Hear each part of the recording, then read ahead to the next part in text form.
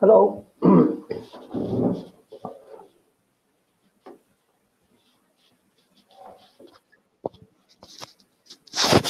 Hello. Hello. Hi, Jonathan. Hi, Sweeta. How do I pronounce your name? Shweta. Sweta. Nice to meet you. Where are you at the moment?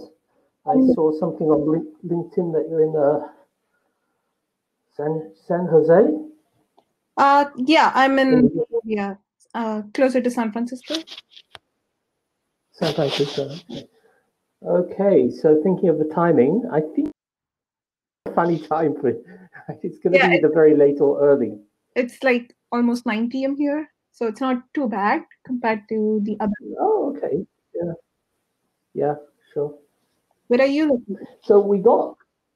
Oh, I'm in Singapore. Oh, wow. Okay. Singapore. Yeah. I used to live in Singapore.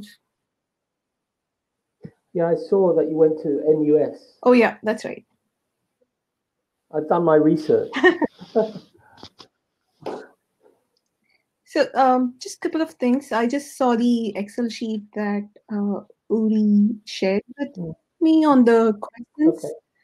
Some of these are like totally unrelated to the topic. So if we can start with the ones that I sent you, Jonathan, that would be great. Sure. I've been through the questions already. So I've highlighted about four of them. So. Oh, did you send it to me? Sorry, did I miss it? No. I'm just saying from the list of questions that people submitted, I've been through it and I found about 4 questions which might be relevant. You have to trust me on that. Sure. Yes. We'll just take a look at the timings. Okay, we're almost at a timing. Welcome to.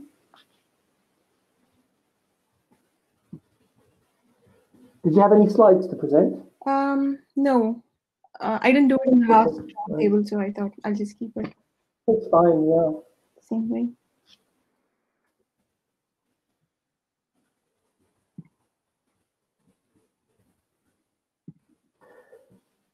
So we also see that there's a whole range of people who've contributed questions, from directors to solution architects, developers, VPs of engineering, co-founders, product managers, consultants, and tech leads. Looks like a good important tech lead. Yeah. Okay, so let's see. So we've got about 25 minutes. I think we should get started now. Now, I've only got a few people here, so more will hopefully join. So I'd just like to introduce this session, just to make sure everybody's in the right place. We'll soon find out how it goes. So this is solving challenges in the API testing to achieve agile development, right? So I think 2 things there. So APIs are central nervous system that binds your core platform to different channels like mobile apps and websites, and indeed the rest of the world. So in particular, as enterprises expand their digital footprint, they have to ensure the API behavior is intact. It's got far-reaching impact because so many people are going to be using it, both customers, partners, and so forth. And also, it's far-reaching because the process is now faster with DevOps and agile development. And the first step towards achieving quality is to start testing sooner in development lifecycle, a so-called shift-left strategy. So I'm curious what that means. We'll find out. So in this session, we have Sweta, who will be talking about how enterprises can balance the long-term and the short-term without compromising quality. And Sweta is a product manager at IBM, a vast company. So I'm kind of curious which part of IBM. But actually, studied in the region at NUS in Singapore, a master's, and then went on to an MBA elsewhere, right? And you describe yourself as a user-centric manager, passionate about solving problems through technology, with design thinking and data-driven analysis, and obviously working in different parts of the world. So currently you're in the US, Yes. right? So different cultures everywhere, right? So, you know, so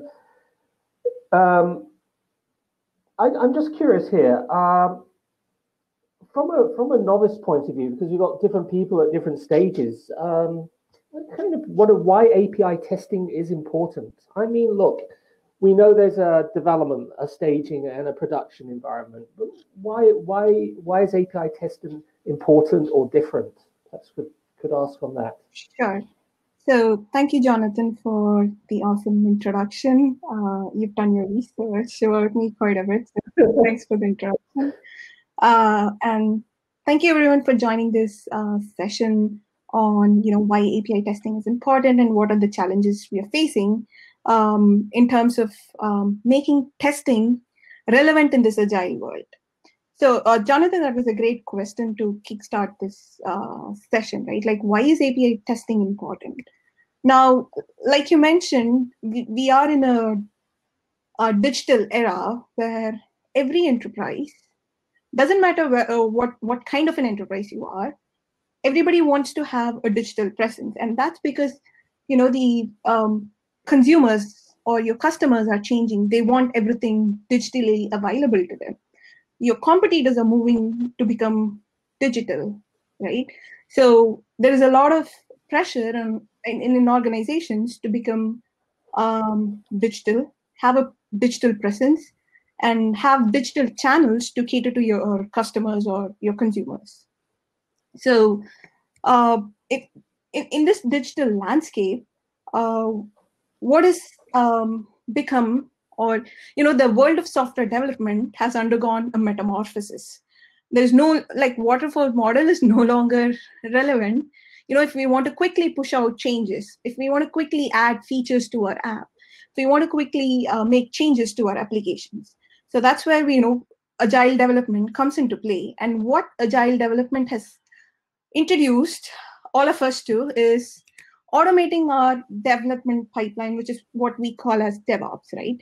So almost all enterprises are embracing automation in their development and deployment in order to, increase or reduce the time to market in order to, win, serve, and retain customers. And that's become very crucial for organizations. Now, if you want to be nimble, you're turning into, you're adopting CI/CD deployment. But often what happens is the development phase gets automated, but then the testing piece of it remains mostly manual. So when you keep testing when the testing remains manual, it's often time consuming. It particularly becomes a bottleneck, especially when your code base is growing at such a faster pace. So which is why it is extremely important to understand that testing shouldn't be a bottleneck if you want your organization to succeed in this agile DevOps world and be customer obsessed. Okay, so a strong believer I can see in automation, right? Actually, do you have any examples from your group how you've seen this automation at different levels? Because you talked about the pipeline, development pipeline, and some of it being maybe operationalized and aligned and automated, and the test not being. Do you have any examples of that? Because I think people are at different levels of their Sure. Let's take an example. Agility. An SCM, right? Like source code management, like GitHub. All of us, I'm pretty sure all of us here know, the purpose of GitHub and how we are using GitHub, right, in our day-to-day development activities. So let's say I develop an open API, or let's say I'm developing an API definition. And then as a developer, the next thing that I would do is once I create or develop my definition, I'm going to add the behavior of it, probably add right set of policies, security, data transformation, like however I want the model the API behavior. Now, once I do that at a developer level, I would start with the unit testing, right? I want to make sure my API is working just fine. And once I do the testing, I would then, let's say, I would create the test cases to validate the API's behavior. Now, once that test has succeeded, the next step that I do is I check in and commit into the into my SCM, the source code management system. And then your pre-commit hook on the SCM is going to run your validation or linting to make sure that you're following your enterprise standards. And then let's say the PR is approved, which is again that's going to be part of your continuous your CI/CD pipeline, right? You then push the API into the next system, next environment, which could be, let's say, a system or an integration environment. Again, when you move your API from the dev environment to, let's say, integration environment, you're going to increase your testing in terms of what I'm testing my API. You're not just going to stop with a unit testing. I might have this API interact with a couple of other APIs. So I want to do a complete end-to-end testing in that scenario to make sure all my use cases are validated.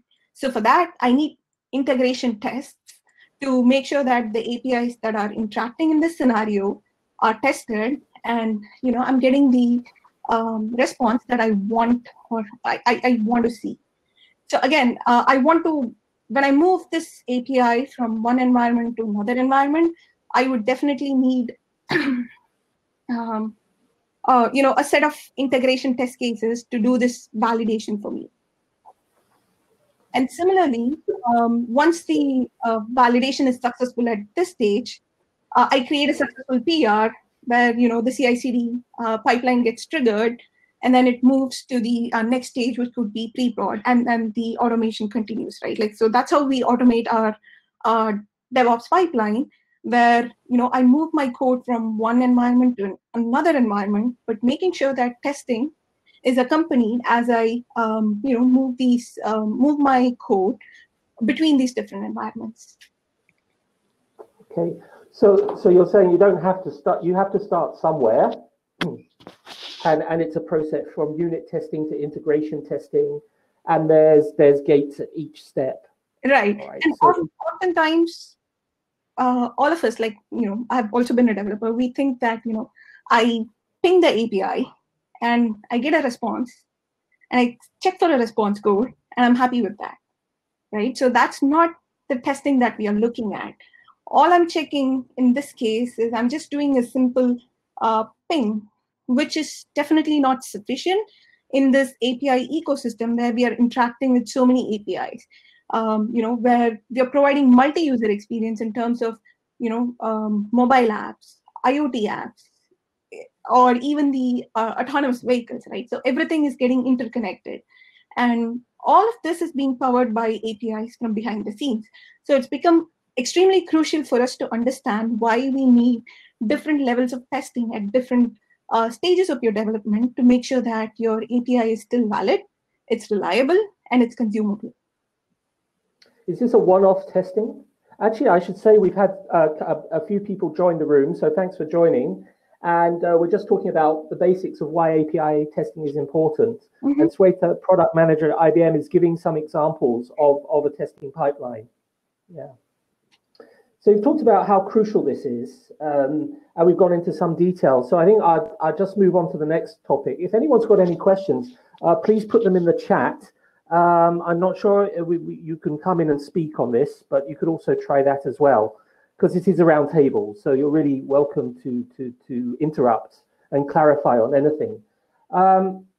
So you talked about why is it important, and I think you've stressed on the cruciality of doing thorough testing, both unit integration and so forth. So I just wanted the actual interface, the challenges of getting it in with the dev process. all right? So Yeah. CI/CD sounds very nice, Mhm. but I'm pretty sure there might be some challenges out there, especially if people are evolving into it. Yeah. Yes, I was just getting to that, and you were spot on. Oh, So the second okay. challenge is, getting the testing team, the QA team, up for this challenge, right? Like, oftentimes, what I've seen is when the testing team has to write test cases, like code the test cases from scratch, it is a time-consuming process because they need to understand, what the API, the code, like, what the API code is actually doing, and they should figure out, so what are the scenarios I should be testing for? And let's say the developer is making code changes like every day. That's I'm actually downgrading it. Probably like they make hundreds of changes every day, right? So when the changes are happening at such a faster rate and at such high volume, the QA team actually find it hard to catch on to that changes. Then they have to manually make changes to their test scripts. So what they do is essentially they start playing catch up to the changes that the dev team makes, and probably they're going to lose track of all the code changes or most of the code changes that's been done.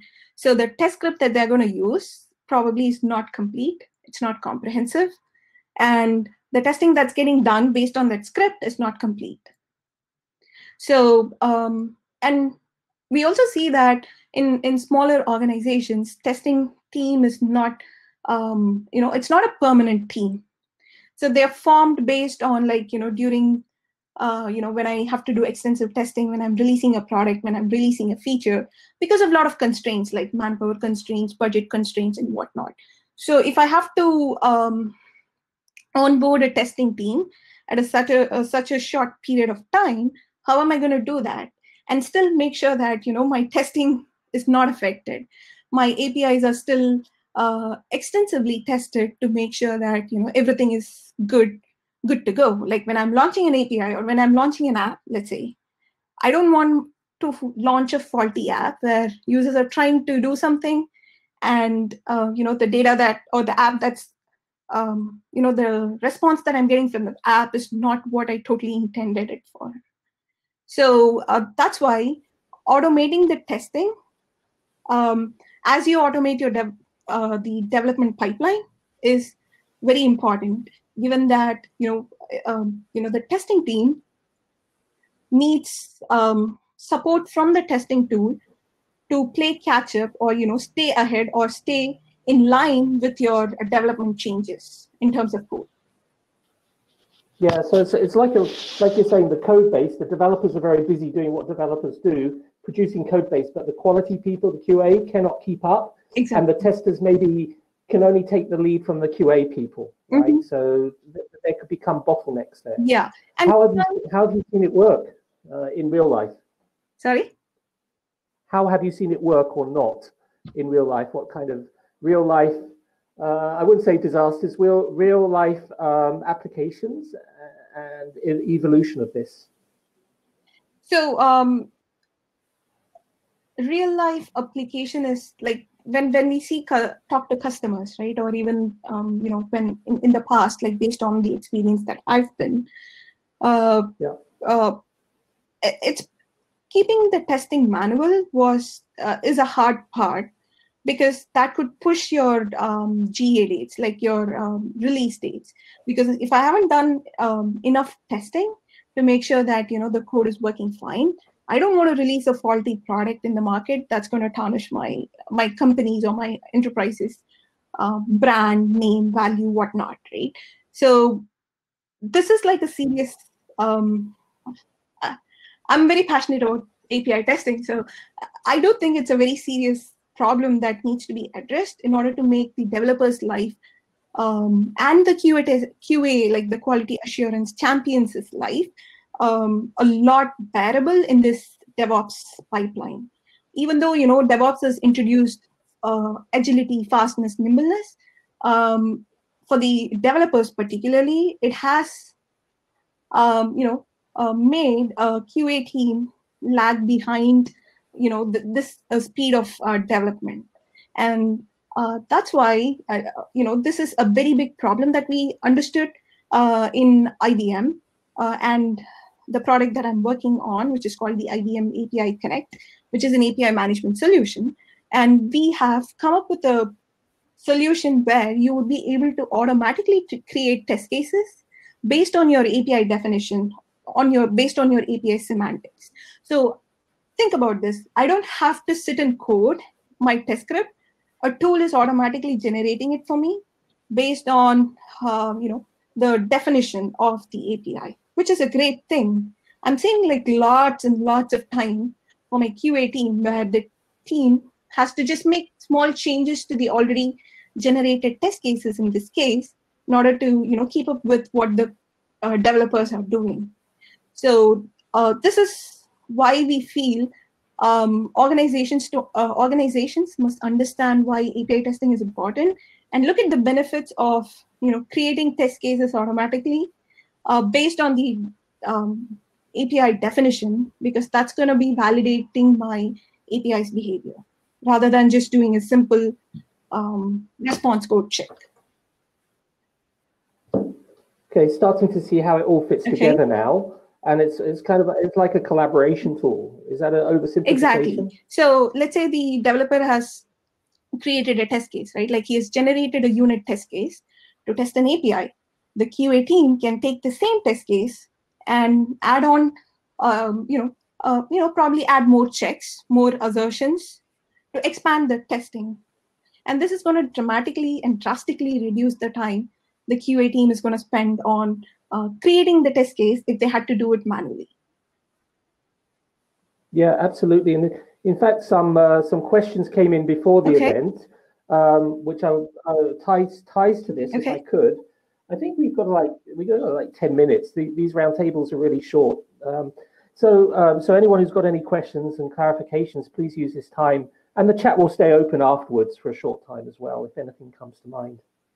So the question was best practices. I don't know if there are best practices in Agile because it keeps on changing, but best practices for improving developer experience for your API stack. So you spoke to the topic of developer experiences, but this is specifically best practices. So the best practices, so I would like to highlight, I'm not sure if people in this roundtable have attended Alan's session previously, where he was talking about the... Just happened. Oh, great. So he's talked about a white paper that he has written very recently describing, what are the best practices for different personas, and that includes developer experience as well. So he's extensively spoken about how we want to make this developer experience easier, like the best practices, right from enabling developers to rapidly iterate, because developers want to iterate rapidly. I don't want to have a process that's going to make them spend a lot of time to make just a small change, right? And if I'm making a change, I should be able to easily debug the code, because again, key aspect of development is to easily troubleshoot and debug your code, because no code is perfect the first time I'm going to write the code. So I need a mechanism to easily troubleshoot the code where I don't have to spend a lot of time to figure out what is the mistake I did. The tool or the platform has to tell me in terms of, hey, this is the issue, why don't you try this out? So an easy debug experience followed by, again, it all ties up, right? Like once I develop the code, I debug it and I have to test it. So that's where when a tool provides a way to do all of this, which broadly encompasses a developer's role in any organizations, it's going to make his or her work a lot easier, and it gives them the independence and the productivity increases because he or she gets to do what they like to do the best, which is like developing code. Yeah, and to the point of agile development, right?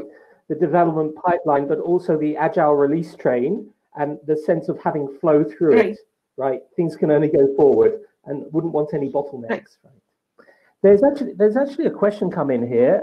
Can you see the chat? Oh yeah, from Angora. From Angora. Okay. Angoro. How important is the testing scenario against the product itself? So API testing is, so when, I'm not sure if I understand the context that Angoro is coming from, but I'm still going to take a stab at it. Please post. Yes, sure. We can always interact on the chat as well if it's not answered the question. Yeah. So when you mean product, is it like the UI piece and the backend piece? I do see that, when we talk about product testing, most likely people are referring to the UI side of things, right? Like if I'm testing just the UI, let's say if I have a mobile app, right? I have a UI, and then I have the UI making a call to the backend, which could be my API. So when we say a lot of times when we say product testing, we just say that it's mostly related to the UI testing. But when I say my UI tests are running fine, it doesn't mean that my APIs are being tested. It's not the case, right? Because all you're seeing is my API is getting triggered and I'm getting a response, which is again like a simple code check. But that's not what that is important, but that's not the only thing that is important. You should also make sure that your backend is responding with, let's say, the data or the information that you want, that you want the backend to be returned.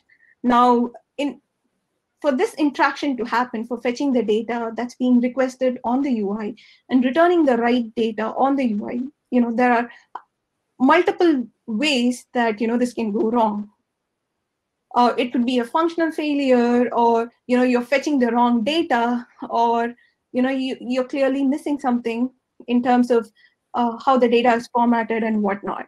So that's where API testing, or testing your backend, comes into play, versus doing just the UI testing just to see if your API is getting called or just getting the data returned is not a complete testing, I would say. Yeah, so yes, completeness seems to summarize it. So it has to be a mix of both. Concentrating on just the UI testing and forgetting about the backend testing is not an ideal approach to testing your complete product. Yeah, thanks. I think we've got like 5 minutes. Well, we're actually meant to finish now. Okay. Let's go on for 5 minutes because there's another part of the question. So Angora, I hope that answers the first part of the question. The second part is testing scenarios and something about abuse, which also ties to some questions that came in around security, which is tools that come in to attack API modules. How do you prevent the attack? And another security question, which was how to secure APIs. It doesn't say much else. Make a secure API. Okay. So this is about security testing. So security is a very big topic by itself. And it's going to be hard for me to talk about it in the last 5 minutes that we have here. So I do want to quickly call out another white paper that we have put out, where we have extensively explained about the different API security principles that an organization should be looking at if they want to secure their APIs. I'd be happy to share the link in the chat if that's something of interest. So that's one thing. And like the testing scenario falling into the wrong hands, right? So that's why we should have roles and permissions, like granular roles and permissions baked into the product, where, that's what we call as the role-based access control. And having that would help organizations to limit, who's getting access to the test cases, who's getting access to this test data, who can actually run the test cases, or who can actually create the test cases. So having those role-based access control in place would help in making sure that you provide the right people with the right access. Great.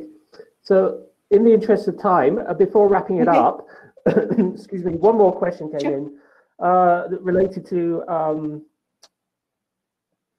how often should we do API testing? Again, quite a broad thing. One assumes that once you release a product, it's released, and then everything else is a change to it. If you ask me how often do you have to do it, every time you make a change to your code, you need to test your APIs, because even a small code change can trigger or can have a rippling effect on your app, right?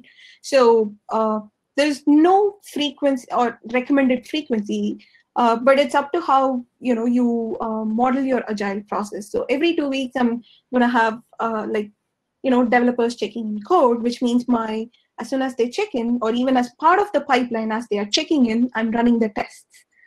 So when they check in, the CI/CD pipeline will trigger the tests that are generated, and these tests would validate the code that I checked in. And then only if all my test cases passes, my code gets sent to the next environment. So yeah, I guess this one is about, thanks for that. I don't know, Ika, if that answers it, but I'm seeing here that we have an API marketplace. So what I assume that means is once the code is released, how changes are fed back from, because anyone could be using it, right? Right. And how changes are fed back into the system. Yeah. Are they talking? Is that how you understand that question about marketplace? And oh yeah, I think you're right. That's what.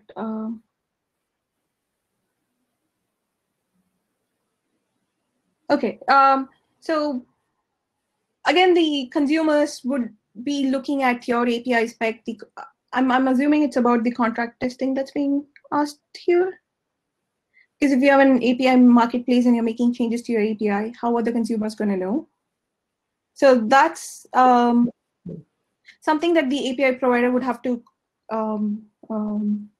communicate to your downstream consumers on, if you're making a change to your data structure, or if you're making a change to your endpoint, actually, which is again, the consumers will have to again test the changes or the changes that you make to your API with their applications, right? And that's where there are different best practices when it comes to putting out different versions of the API. So you give the consumers intimation and time for them to actually migrate their apps from version 1 to the new version. So again, it ties in with the best practices of how you're going to version your API, as well as how you're going to communicate those changes to your consumers.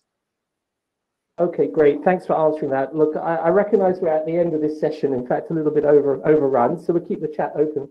Thanks, Rita, for addressing many of the questions, actually. We went through about half a dozen questions here, which people sent in. How can people contact you? How would you like to interact with anyone who came here, or share the word about API testing, given it's your passion? How best? They can reach me out on LinkedIn. It's my first name and last name. So I would be happy to connect with anybody who's interested to talk more about API testing on LinkedIn. And okay. The product that I was mentioning about is called IBM API Connect Test and Monitor. There is also a free cloud version available for people to try it out if they want to see how they can generate test cases automatically, and integrate tests as part of their CI/CD pipeline. Yeah. Okay, great. So what we'll do is thanks everyone for attending and for the questions and so forth. We'll close the session here so people can get on with the schedule. The chat will be open, so we'll be here for the next 5 minutes if there's any further questions. So with that, thanks very much, everyone. Bye-bye. Thank you, Jonathan. Thank you, everybody. Bye-bye. Bye-bye.